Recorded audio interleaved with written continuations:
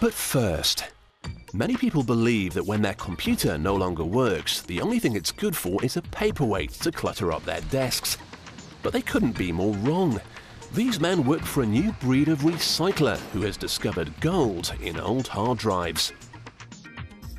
Hidden within your old computer is a treasure trove of precious metals.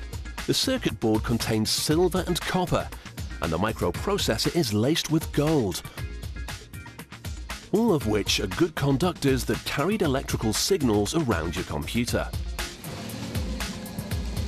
The old computers are sent to a plant which salvages their precious metals.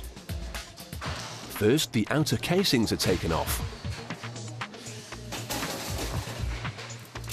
Cables are unplugged and disposed of. And then all that remains are the chips and processors. All these components were worth a fortune when they were brand new, but now they would be worth nothing if they were on a rubbish pile. This company will make a handsome profit though. 1 ton of old computers could fetch them £6,500.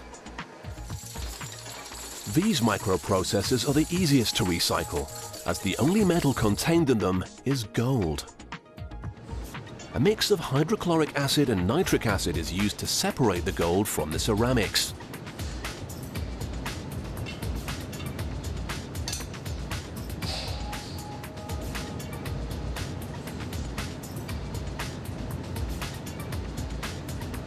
Hundreds at a time are dissolved in a large barrel.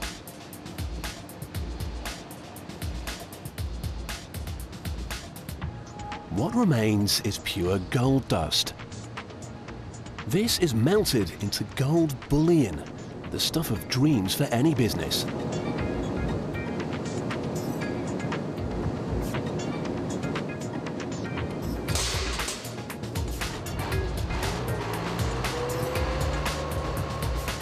Other parts of a computer's interior are a lot harder to recycle since they contain a mix of metals, but the effort is still well worthwhile.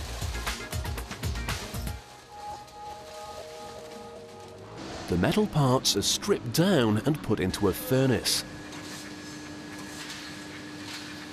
They melt into a liquid mix of gold, silver and copper, which is poured out, cooled, pressed, and then sliced into plates.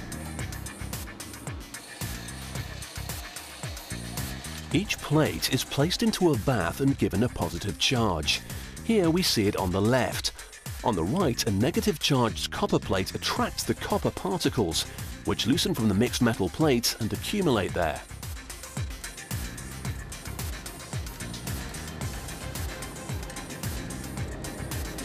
In the next bath, a steel plate attracts the silver, which forms in crystals.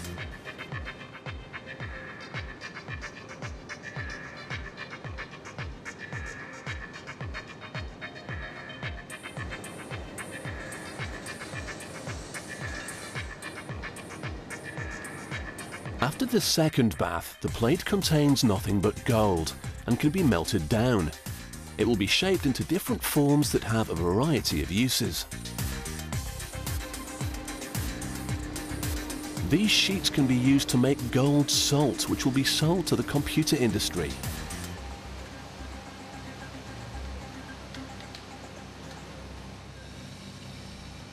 To create the salt crystals from the sheets, they have to use cyanide, which is highly poisonous, so the engineer makes sure the container is sealed very tightly.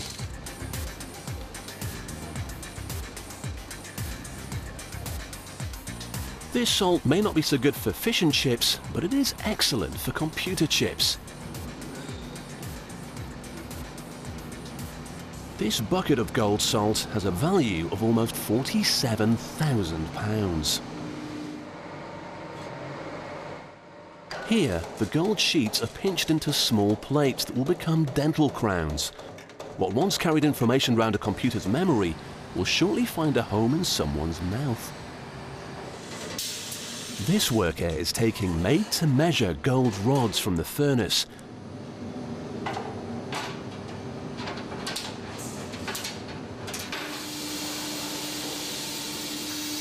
They're compressed and twisted into a coil. which is then transformed into fine wire used in computer circuitry. Another industry that has a huge demand for gold is the space industry.